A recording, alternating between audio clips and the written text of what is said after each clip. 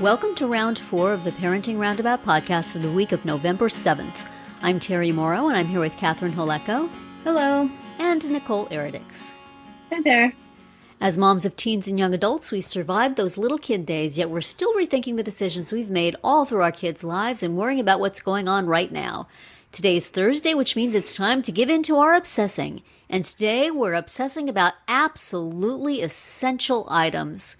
Nicole, did you see something about this? Yes, I was surprised to read that King Charles, it sounds so strange saying that. Right. King Charles won't go anywhere without his teddy bear and his custom toilet seat. So I don't know about you, but I want to know more about the toilet seat. What? Right. Exactly. What makes it so special? He travels. And where can we order one? So apparently he travels with his own custom toilet seat as well as his childhood teddy bear. And well, you know, if you're a king and you can't have your own personal toilet seat with you at all times, then what good is royalty? Right, exactly. So I have questions. Like, do you think that he has like a travel toilet seat that comes with him? Like when he's at home in one of his several homes, he must have the toilet seat that he prefers in all those homes. And then he has another one that has to come with him whenever he's staying away from home. Is that what we think this is about? I'm thinking that. Okay. It's like a travel toilet seat that's it's like those little travel shampoo bottles that you refill. Is it like the paper toilet seat cover, but it's like a little bit bigger and thicker so that the toilet seat is comfortable for him and he knows that no other buns have touched it? I think so. Do you imagine what kind of packaging it would be in? Like, I just imagine it being in like a fancy hat bag or something. Royal toilet seat. All right, forget the topic. We're just going to be talking about Charles's toilet seat for the next 15 minutes. But seriously, and someone would have to be responsible for that, for like Somebody setting it up and carrying it. Oh, that's an honored duty. They do that. The toilet seat valet. That's right. In the same article, it says that he also has his shoelaces ironed. And it says that the teddy bear that he carries around with him, only his childhood nanny, who is still alive, is the only one who's allowed to like patch up the teddy bear if it needs attention. Yeah, well, that's kind of adorable. What's going to happen? She can't live forever. And he brings his own chef to friends' houses for dinner. I would do that. Oh, that'd be great. I mean, any of my friends want to do that? Y'all just go right ahead. He has to make sure that no one is poisoning him. Oh, that's right. Never thought about that. He has to bring his own chef. I thought his friends were just all bad cooks. Remember in the Downton Abbey movie, the first movie, it was about the king coming to visit Downton Abbey and the entire staff. The king traveled with like his whole staff. Oh yeah. And the Downton Abbey staff, basically, the whole point of the movie, spoiler alert, was they figured out a way to sort of gently incapacitate the entire royal staff so that they could be the ones who got to like make the food. And isn't that sort of like, I don't know, treasonous or something? Did you get in some serious trouble for that? Well, that's why I said gently incapacitate. They like got them drunk and got them like sprained ankles or whatever. So, yeah. Wow. What did they do to the king's royal toilet seat? Did they? That wasn't covered in the movie. Wasn't covered in the movie? No. They didn't like sneak it off for their own use? No. Anyway, but to return to the real topic, yes. I do know some people like bring their own pillow when they travel. I do. Okay. I do. Whenever I used to go on bus trips with the skating team, one of the moms would bring a pillowcase and put it over the bus seat so that it would be, to make sure that she wasn't picking up anything that someone else left there. I thought you were going to say the pillow in the hotel. No, she would use it on the bus seat.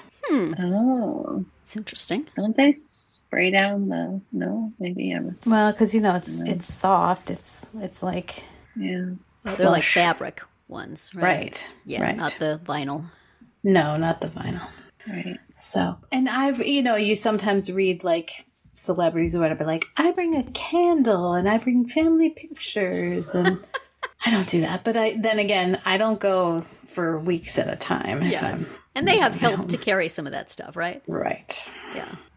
We gotta fit everything in a minivan. You know what? There's only so much we can take. That's right. We're not taking the toilet seat. Though I'm intrigued now. And, I don't like sitting on toilet seats at hotels. Who knows who's been there? Me neither. My own personal. Yeah. I mean, Disinfected. this sounds like a business opportunity. It does. Man. Something that's in between a piece of tissue, and Mhm. an actual, permanent toilet seat. Yeah. But some Yeah. other, like, I'm picturing folded up, sort of like a, Cardboardy type thing. or like a thin vinyl. Oh, it could be like what they put in the poop in a box colon test, colonoscopy test. Well, we do not know what that is because we didn't do that. Yeah, we get And it's a real little got real folded up cold thing that you're supposed to Carrie. put on top. So I guess it could be We that, but that got- doesn't look comfortable. We got I've real done it ones twice. here. Cancer free.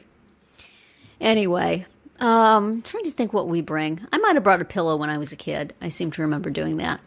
My daughter has a little stuffed dog that she brings with her everywhere, like including to work. It stays in the car, but she has it in the car with her when she drives anywhere. Just, it's her buddy, her traveling companion. I might have done stuff like Yeah, that I too when don't- I was younger. Yeah, I mean, I think when kids are little, it's, Yeah, well, you she's definitely have to 32. bring, I know.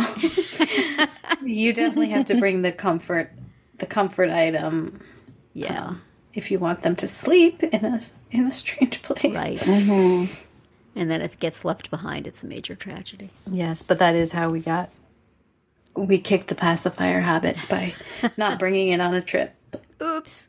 By accident. It was really not on purpose. And there were no Really? stores where you were going where you could buy one? Well, we just didn't bring that up. So once we realized it had happened, we decided to capitalize. They were young and naive. They didn't realize No, Target they is didn't. I everywhere. mean, he was 3. He didn't know. Yeah. So it worked. It worked Yeah. real well, Wow. actually. Deception. We really didn't do it on purpose. But once we realized that had happened, we were like, well, we can't miss this opportunity. Right. Hmm. That's good. Well, I know I don't go anywhere without my reading glasses these Ah. days. Mm, Oh my goodness. very important. Oh my goodness. I would be it would just be not good. And what did we do before we had a phone that had a flashlight on it? Oh, For when Right? you're reading, like trying to read something. And even with the reading glasses, you still need more Yeah. light. Yes. yeah. I used to have That's so true. clip-on book lights, or I used to have like clip-on keyring flashlights too. When you don't Yeah, have the I flashlight guess. that's on your phone. Is all those industries faded away? Yeah, they may I have. wonder. Phone can't replace a toilet seat, though.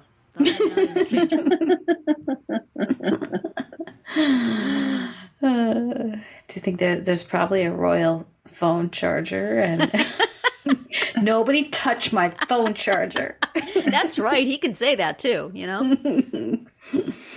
That's one thing that, whenever I make if my kids ask me to make a packing list for them, like it starts with chargers. Oh yeah. Do not forget those because I'm Right. not giving you mine. No. That's very true. But I can't think of, I bring my own toiletries, but I'm not to the point of like I have to bring my own shampoo and stuff. Like I bring stuff if it's provided at a hotel, then Like you can flirt with other shampoos when you're at the hotel without betraying your home shampoo. Right? right. Yeah, you might find something That's right. special. Yeah. You have a little tryst with the fancy shampoo. See, they never have enough conditioner, so I always bring my own conditioner. I need a lot of conditioner. Yeah, I mean, sometimes those are, but you can ask for more. Yeah. Yeah, but when do you do that? Like when you're in mid-shower, right? Enough conditioner. No, you have to figure it out in advance. Yeah. That would be too late. And then, of course, if you're in those hotels that don't have room service and you're like, oh my gosh, gotta go down to the I don't think you desk. would want room service in the actual shower anyway. No. Just planned it ahead close of your time. eyes and put it on the counter. I did, in the spring, I stayed at a hotel that didn't have shampoo and conditioner. And so, but luckily it was right across the street from a Target. So Yeah. I went to that Target a whole bunch of times. You know what I'm seeing now, because I have been doing a little bit more traveling than usual, but I'm seeing now that hotels are doing away with the little mini Yeah, they have like the individual- wall the dispenser. pumps. Yeah. Seeing that a lot more now. I don't mind that. It's easier to I don't get know. to. But what But if it's somebody hard to put something open- in there like Nair or something? I think somebody's I don't like- sabotaging the pumps. I don't like these community shampoos and conditioners. You never know what you're going to get. Well, you don't. Like, what if somebody puts something? I don't know. There's gross things that people can do. It just kind of. Oh. So But you can Nicole almost- travels with her own dispenser, and she sticks it on the wall I'm hooked up. temporarily. I'm hooked up. I got all my stuff. Yeah, I think I'm fairly low. What's the word I'm looking for? Low maintenance when Yeah. it comes to insisting on certain things when I travel. Yeah. I always intend to bring my own tea bags, and then I never do. So then I'm just stuck with the Lipton plain old boring black, which is what they have at the hotel. Yeah. I bring my own creamer. Of course you do. I have my International Delight creamer. Ooh. Very nice. And what's the other thing that I always make sure I have? Oh, my little backrest, especially if I'm on a plane. Oh, that's Like I nice. have a little blow up lumbar support pillow. Oh. You should see me on a plane. I am like, I've got my backpack and I'm pulling out things left, right, and center. I've got my little lumbar support and my little blanket and I'm like, And your I got my snacks. disinfecting wipes. Yeah, I got my wipes. Yeah, that's a thing to bring. Mm-hmm. I bet Oh, Charles yeah. has some of those too. Yes. Yeah. I am, yeah. But he has a person to Yes. apply them. Who does the actual wiping with the wipes. I'm Yes. sure. Disinfect this room. Someone I know on Facebook just went on an extremely long plane trip and bought one of those like inflatable things that you put, I don't know if you put it on the tray table or you just put it on your lap, but then you can like lean forward and sleep on it. Do you know what I'm talking about? Is it the one where you put it over your head? No, it's like if you picture the tray table and then you had like a triangular wedge pillow on top of it, so you could just lean forward and sleep as if you were sleeping like on your stomach. You know what? The best sleep I've ever had on a plane was when I leaned forward and I slept like, I think I put a coat or something on top of the tray table. And that was the best sleep I've ever had on a plane. She said it worked amazing. So there you go. Yeah. She said she was made fun of by her companion, but she got the last laugh because she slept for like 8 hours. Yeah. So there you have it. Well, and sometimes when I go on trips, I have to take my podcast mic. Oh, yes, and my that's right. headphones. Very important. Yes. Do you have a separate like attendant to tote your podcast To equipment? carry my mic. Bring a tech with you to hook everything up correctly? Plug it in. block all the windows and the vents. Oh, yeah. Go around to all the neighboring rooms and say, "Be quiet." Put that little sign on the door that says, recording or do not disturb on air. On air. That's what I was thinking. On air. Well, we hope you never leave home without us. That's right. And that is it for today's round 4. Tune in tomorrow when we'll share our roundabout roundup of things that we've been using or enjoying lately that we think deserve a shout out. Find all our episodes at parentingroundabout.com and talk back in the comments there, on our Facebook page, or on Twitter, where you'll find us at Roundabout Chat.